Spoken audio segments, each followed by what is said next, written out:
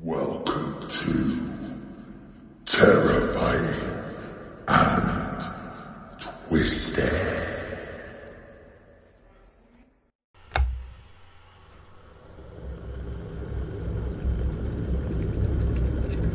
Do you want a brew?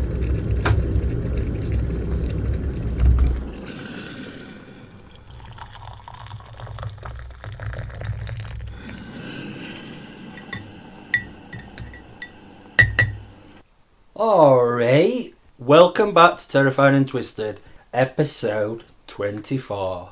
Still going, nearly a year. How is everybody? We've been very busy. Very busy. We actually planned to record on Friday night, but his car ended up blowing up. That's a nice little expense. So we had to tow that back, and I don't know about you, but it just seems like we always get his research done. It's just the recording bit that's the hard bit. It was so much easier in lockdown, wasn't it? Yeah. Even though we were still working, Yeah. but it was just so much easier. Like, we're not even popular people, but we always seem to have visitors. Yeah, we and do. if it ain't visitors, it's kids. Yeah. And if it ain't kids, it's dogs. And if it ain't dogs, it's his car. Yeah. There's always fucking something. Always fucking something. Don't forget as well, November's our busiest time of year. Yeah, we've got 4 birthdays in November, so... We're 3 down. One Last to go. one. Yeah. Last one. And then Christmas round corner. I just want to say thanks for some more messages from people to his Terrifying and Twisted page. It's actually been really nice because we've got as loyal listeners that have listened from day one, but the messages we've been getting lately, I'm not sure which episode they've listened to that's got them hooked, but we seem to be getting messages from so many different places. Yeah, I think it's ace, mate. Yeah, I love it. This morning got a new message from someone called Callum in Australia who says he absolutely loves us. So shout out to Carla. Well, hey, TV wise, what have we been watching, Philip? Right, I got Close to Me on Channel 4, Yep. which we watched. I'd probably give it about a 6 out of 10, if that. Yay. Got Christopher Eccleston in. It were alright, we enjoyed it, but... A bit like Angela Black. Yeah, because that seemed to have dragged out a bit, didn't it? Yeah. We still watched it. And obviously it's that time of year for I'm a Celebrity. So We we've been love it. watching I'm a Celebrity, watching people eat cows' arseholes. Oh, that nose. Fuck me. Cows' fucking noses. She just opened the box and it were a full-on nose, wasn't it, staring at her. Best thing is me and Carla were going to have us tea. And I Yeah. said, I'll wait till after we've watched this first. Can't eat while watching this trial. So yeah, been watching that. And we've just finished Tiger King 2. Yeah, we were quite late. We were looking forward to it coming out, weren't we? But again, because we've been that busy, we hadn't had time to jump into it. So we've watched that for the last few days. We finished it. If anyone else has watched it, I'll be interested to hear whether you think he's going to get out or not. Be interested to hear anyone's opinion on it. And did Carol fucking Baskin get rid of her husband? We still don't know. That bitch Carol Baskin. Yeah. He's just fucking crazy, he's Joe Exotic, innit? Yeah, and I also want to say, if you've got any recommendations for us, please send them. Yeah, I tell you what I am looking forward to watching, which I've noticed you've put on Planner, is the murder documentaries. Is it on Channel 4? I'm not sure. Is it called Strangers? Something. There's 3 episodes, and I came across a news article on Facebook about it, so I went on to record it, but you'd already done it, so I'm looking forward to watching them. Also, on his watch list on Amazon Prime, if anyone remembers back to episode 14, I did this strip search scam. And if you go on Amazon Prime, there's a film that's based on it called Compliance. Yep. So, if you're interested in that, give that a watch. So, apart from that, thanks for all your messages. Keep them coming, because we do love it. We are still here. It's just sometimes we struggle to record. We've always said from day dot, and you're probably sick of hearing it, we are what we are. We don't pre-record. We don't... We're a window cleaner and a carer. Yeah. Yeah. From Ponty. Yeah. That loves true crime. Yeah. So anyway, I'm really excited about my case. And I'm not going to lie to you, I'm excited for you to hear it because you know nothing. I know nothing. Which, to say how big it's been this month, all over. I'm really surprised, right?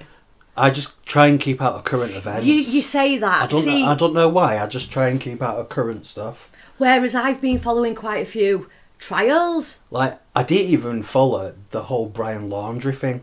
No, you didn't, did you?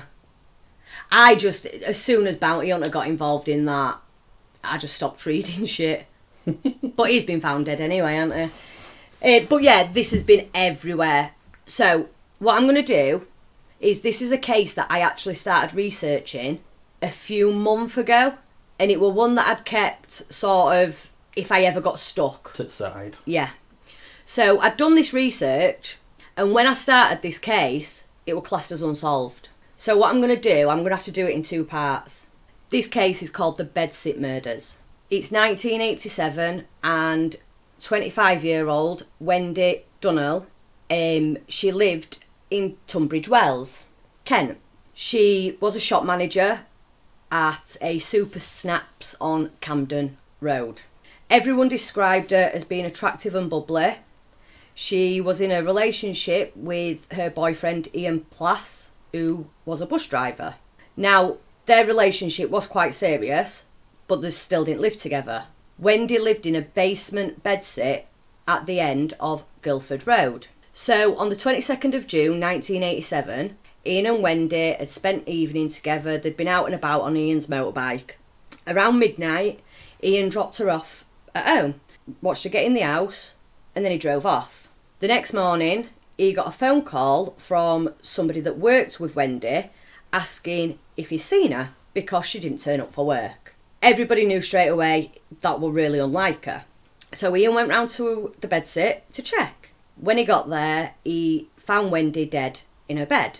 She had been savagely battered, strangled to death. She had also brutally been raped and was left lying naked, covered in blood. So, launching a massive police investigation, they started making door-to-door inquiries whilst a search started of crime scene. After looking into Wendy's background, the police could find absolutely nothing that would give any reason for anybody to want to hurt her. First of all, they look into the spouse, don't they, as usual? Yeah. Now, Ian was cleared straight away as a suspect. So... Did he have an alibi or something? Yeah. He were out of it. He explained everything. He dropped her off about midnight. He watched her go in. The door was closed behind her before he drove off on his bike. Right. So she had no secret admirers, no enemies. She was really popular and well liked. There were no clear signs of any forced entry, and nobody had heard anything. So the detectives came to the conclusion that the killer must have got in via a rear window, which latch were broken, and whoever this person were waiting for her. Forensics did find traces of semen on her body, which led them to recover a partial DNA profile of the killer. But all leads led to dead ends.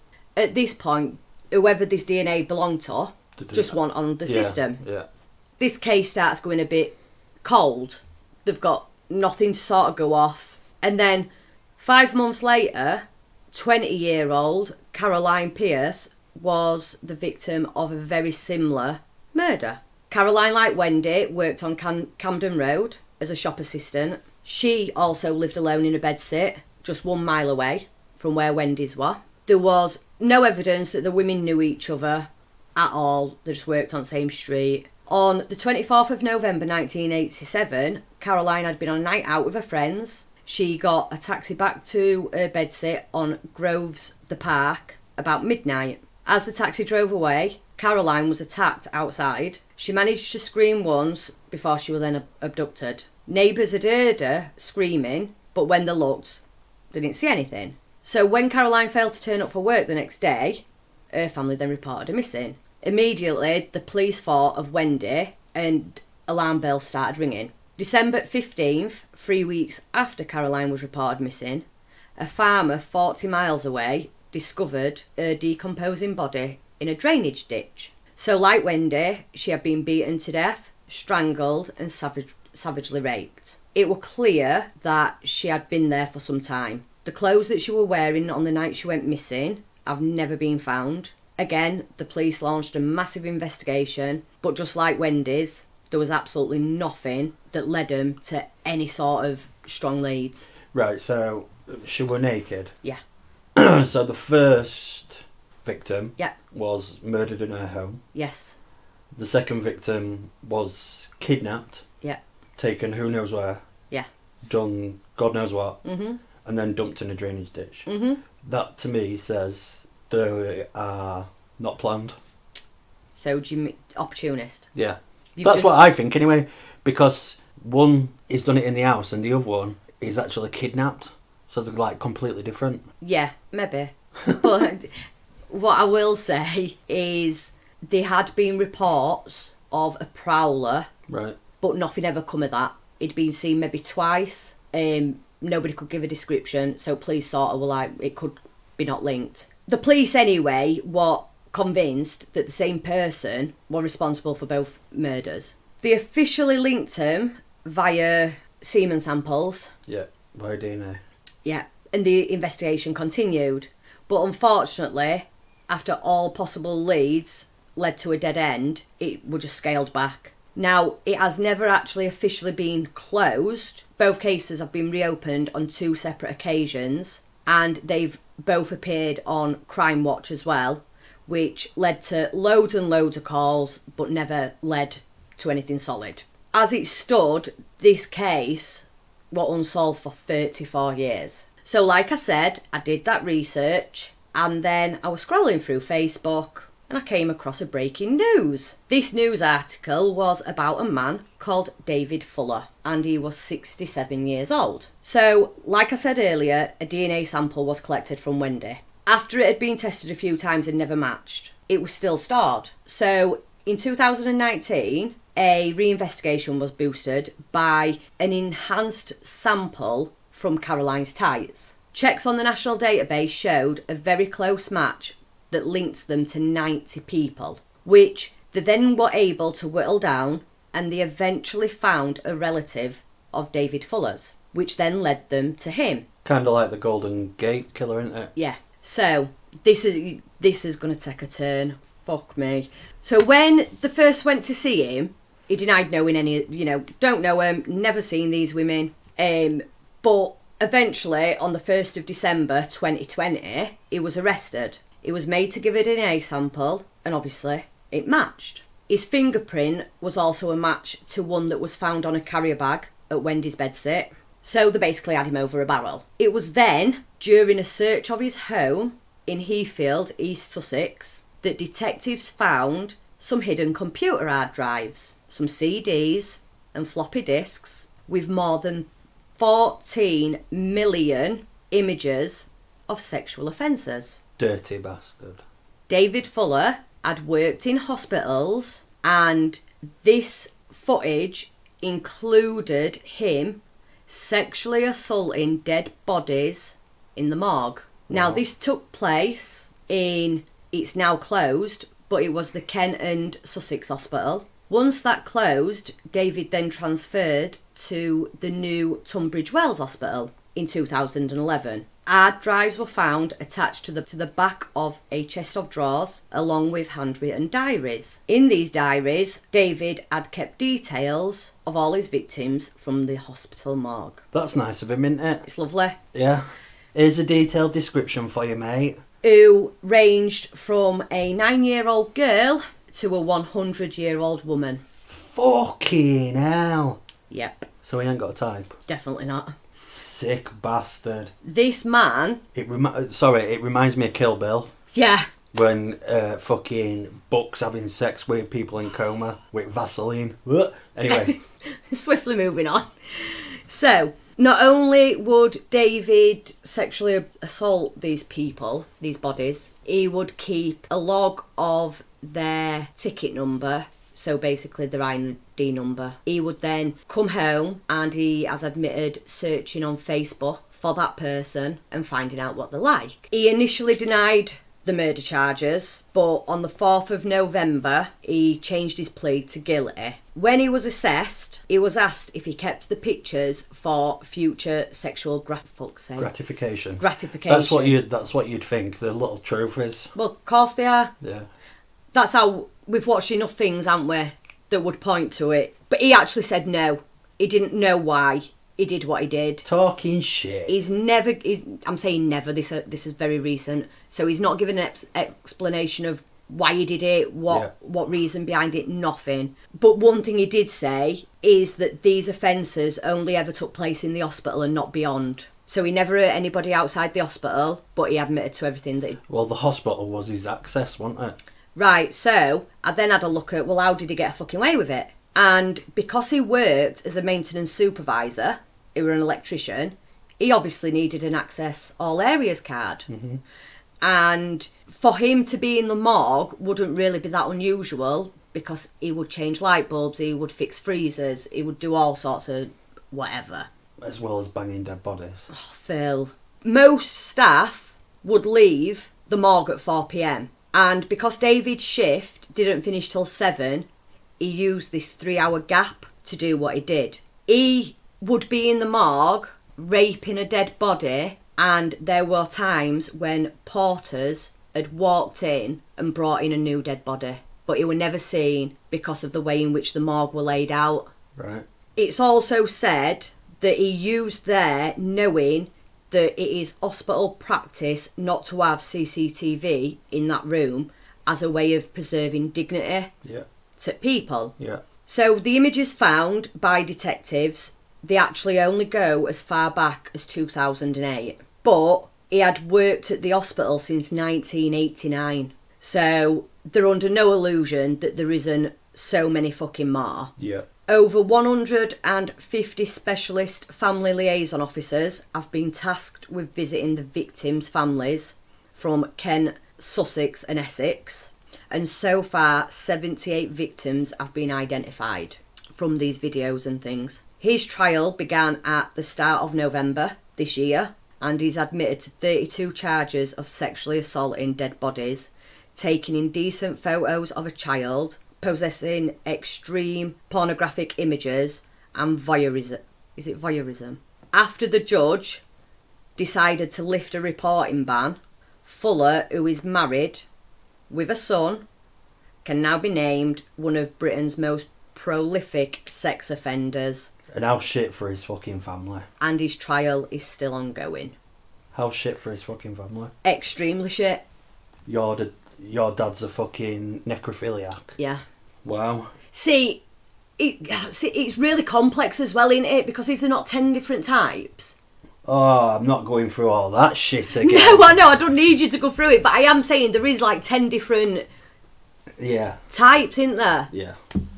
So well, yeah, that's David Fuller, that's currently still on trial, and... Well, I'm assuming he's going to be getting charged with murder. Yeah, the 2 murders as well. Yeah. Yeah, but he's only admitted to 34.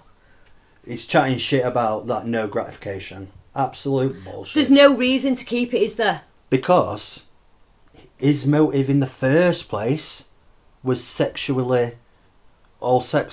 Yeah, sexually driven. Right, and I'm assuming after so long he didn't work at the hospital, so if he didn't work at the hospital he's got no access, and maybe back in 1987 it were a lot safer to go and attack someone as opposed to now where there's so much CCTV, DNA and all sorts. So instead what he got is his little fucking boxer. Sick cunt. No, you're right. Yeah, he's chatting shit. Yeah, I agree, he's chatting shit like. So, my case this time is a recommendation from... Rachel in Worcester, I think it is. Yeah, I think she said so, yeah. Like Worcester sauce. Yeah. So, shout out to you. Thanks for this case. This case is about a piece of shit called Susan Smith. Oh, a lady. Now, this Susan Smith... I have actually got an auntie called Susan Smith, you know, as well. Sorry, Auntie Sue. Susan Smith, at one time, she was like the most hated fucking woman in America. Right, okay. So, Susan is the child of Father Harry and Mum Linda. She was born Susan Lee Vaughan in September 26th in Union, South Carolina. She had a bit of a troubled upbringing. Her father Harry and Linda had a violent relationship, very much drink, Okay. surrounding drink. And eventually her mum and dad divorced. Side note, her father was depressed and tried to take his own life 5 weeks after the divorce. Now, another man comes into the picture called Beverly. I ain't got his last name. I don't know why. And it's alleged that this stepfather, Bev, sexually abuses Susan. There's apparently a story where they're laid on the sofa and she goes up and cuddles up with him, and when she wakes up he's touching her up. Yeah, okay. Following a fight at the home where Harry and Linda are arguing, Harry hits Linda while Susan is 6 years old, and he attempts suicide and he dies in surgery. Okay. So we fast forward to later life of Susan. She's a 23-year-old single mother of 2. She got married to a bloke called David Smith, hence Susan Smith. And they married when Susan was 20 and when David was 21. They met at a local store. I think they were both working there. They have a back and forth, on and off marriage. A lot of arguments, a lot of shit. So at this point, Michael is 5 months old, and David and Susan are separated, but obviously still on and off. Still banging each other. Yeah. We fast forward to November 92, and she's pregnant, trying to make a marriage work. And in August 93, the second son, Alex, is born. I think they try and work out some sort of grown-up decision, and the co-parent. Susan then gets a job as a secretary in a large textile mill, and she begins seeing the owner's son, Tom Finlay. I think Tom is married. Right. Or he's got a girlfriend or something like that. And they have this, illicit affair. And in October 1994, Tom writes Susan a letter breaking it off with her. He didn't want children. He didn't want to look after anybody else's children. There's also an alleged story that not only was Susan sleeping with Tom Finlay, she was sleeping with his father. Wow. She's having all that fun. So, October 25th, 1994, she's obsessing over the whole fiasco, the whole Tom thing. I think she's very much driven to have a male's attention in her life. It clearly seems that way, doesn't it? Yeah. She cannot be alone by the sounds of it. So this day she went home ill and she picks up her kids from daycare. She met up with a friend to talk about it all. Said Tom didn't react how she thought he would after she'd allegedly slept with his dad. She asked her friend to watch her kids while she went to Tom's office to talk about everything. Okay. And Tom ends up booting her out. Allegedly, she tells her friend then, I may just end it. So at 8 p.m, she puts the boys in the car seats and she starts driving round. And she ends up at John D. Long Lake. Now, this car ends up in the lake. And the next thing, Susan's running to a nearby house saying that a black man... So she's not in it? Saying that a black man has took a car and the kids are still in the car. No, what she's done is she's got rid of her fucking kids so she hasn't got baggage because she wants this fucking bloke. So she phones the police, which is now 9 p.m. Okay. The police arrive and obviously these children are still in the car in this lake. Dead? Yeah. Drowned to death. So, which is one of my worst fucking fears. By second day of the investigation, the police suspected that she knew their location and hoped they were still alive because they didn't actually have the car at this point. They just knew that that's the last place it was. Investigators started to search the nearby lakes and ponds, including John D. Long Lake, where their bodies were eventually found. Initial water searchers did not locate the car because the police believed it would be within 30 feet of the shore and did not search further out. Turns out it's 122 feet from the shore. Wow. After the boys had been missing for 2 days, Smith and David were subjected to a polygraph test. The biggest breakthrough of the case was a description of the carjacking location. She had claimed that a traffic light had turned red, causing her to stop in an otherwise empty road. Yeah. However, it was determined that the light would not have turned red for her unless a vehicle was present on the intersecting road. Right, which made the... This conflicted with her statement that she did not see any other cars. Yeah, no witnesses. Yeah. So, it said she stopped off at John D. Long Lake in Union County and contemplated taking her life, but ended up choosing her boys instead. Smith pulled up to a boat ramp, put the car in neutral, hopped outside and watched as the lake swallowed her 2 children. The boys were still strapped in their car seats and completely conscious when their family car turned into a watery coffin. Fucking hell. When divers later pulled the car from the muck, a sodden teddy bear came out along with the 2 boys' bloated corpses. It was said Smith decided to kill the boys because a boyfriend who recently dumped her wasn't prepared for a ready-made family. But to this day, Smith still claims she doesn't know why she did it, she wasn't in the right frame of mind, and she adored her kids. So, the trial. In 1995, David Brooke and Judy Clark served as co-counsel for Susan Smith. In their opening statement, Clark argued Smith was deeply troubled and suffered from severe depression. Clark told the jury, "This is not a case about evil, this is a case about despair and sadness." The defence's theory of the case was that Smith drove to the edge of the lake to kill herself and her 2 sons, but her body willed itself out of the car. But she went to the... No. Chatting shit. No. The prosecution, on the other hand, believes she had murdered her sons in order to start a new life with Yeah, a so former do lover. I. So do I. It only took the jury 2.5 hours to convict her of murdering them. During the penalty phase, Tommy Pope, the lead prosecutor in the Smith case, argued passionately in favour of sentencing Smith to death. The jury ultimately voted against imposing a death penalty, and Smith's defence psychiatrist diagnosed her with dependent personality disorder and major depression. I do agree she has got the dependent personality disorder. It's like she craves being with somebody. Yeah.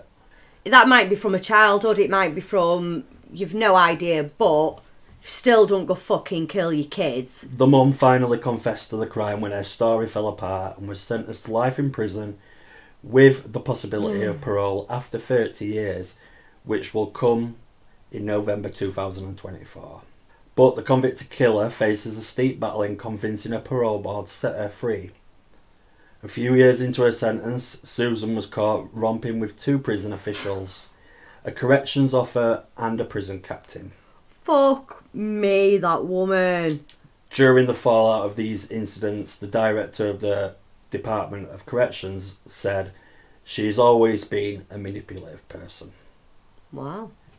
What I have got, just to end this, is her interview on the telly. You'll hear her on TV. The most fucking hated woman in America. Prosecutors began this morning by taking the court back to the night of October 25th, when Susan Smith first reported her children had been taken by a carjacker. I would like to say to whoever has my children that they please bring them home. So All the time. Not She only fucking- does she kill her fucking kids just to be with another bloke, she has the audacity to go on fucking TV. But, as we always say in every episode, these motherfuckers exist. I want to scream. But just think how angry these people in America would have been. Oh, outraged. Absolutely fucking outraged. And she's going to be out in 3 years to live a life. When she killed a 1-year-old and a 3-year-old. It's fucking... Words don't even... Words don't even describe these cunts. Yeah, just... I know time and time again, it's not like we are shocked because this is why we do it. But I think We do it because we're shocked every fucking time. Yeah, I think if it ever got to a point where we weren't, then we you need probably, to stop. Yeah. We need to fucking stop. We've sensitised ourselves to it. What a bitch. As soon as you got to the point of they'd had this divorce and she then was straight in with this other guy and his dad, I knew then that she was going to be a very, very dependent person. She needs somebody in her life, doesn't she? from sounds of it, she was very much hated on, like, the example of Jodie Arias. Yeah. People just fucking hated her. And Well, fucking rightly so. I was just about to say, it's not like it wasn't called for. Oh, before we go, I want to talk about your birthday present. Oh, yeah? That Miss Chester got you. Yeah. So, it was Phil's birthday on 17th, and one of our good friends, Kerry, always buys Phil a gift. Even when he says, time, don't bother. She's now learned and stopped buying you a card, though, hasn't she? Yeah, because I'm not one for cards. We know. Just write it on my fucking Facebook. It's cheaper. And people free. pay fucking £4 for a piece of card that says happy birthday in. What is the fucking point? I really didn't mean to set you off. But My anyway. point is, she still buys you a gift. Yeah. And this year, she got you one of the cases, the case files that we got sent to his house. Yeah. And it looks proper fucking good, doesn't it? Yeah, so we're going to do a review on it.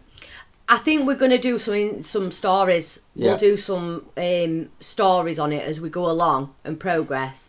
But the stuff that's come in it, the police files, the photographs, the evidence. I didn't expect it to be so full, but yeah, they as do in provide detail. you with quite a lot. And you've got to use the internet as well, haven't you? Yeah. To get down to your suspects and stuff. It looks really good, so we're going to try. Well, put it this way, me and Carla do escape rooms, and so far as record is Shit! 0. Oh, but that's just me and you. That is me and you trying to solve this case. Your problem is that you just get fucking annoyed. I'll never forget that first escape room we did, and the woman was watching on camera, and you just sat on bed. Went, no, I'm not doing it. I'm not fucking doing it because we've run out of time. Yeah, and not only that, I was pulling up bits of carpet that wasn't She told you, yeah, she told you not to pull stuff up. You're trying to take fucking frames off wall and carpet. And just on a side note, the last one we did was a fucking scary one, right? And for the first half an hour, I thought it was funny. But then, second half an hour, I fucking shit a brick. I wouldn't even move. No. I firmly had my feet planted. I'm not moving until it's finished. I don't care about getting out. To be fair, we would have won that. We got to the final part and you had to crawl down the narrow thing and straight away you went, fucking no. This little compartment opened and they wanted me to crawl through it and I was like, fuck that. And they told us at the end that as you're crawling through it, the actor crawls through after you. He'd have got a fucking size 11 to the face.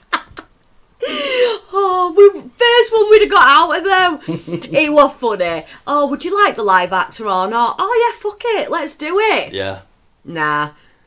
So, I'm still trying to get girls to come do that with me. I still try and get Kerry and Lauren to come, but there's no chance, I don't think. So we shall see you on episode 25, fuckers. See you soon. Bye.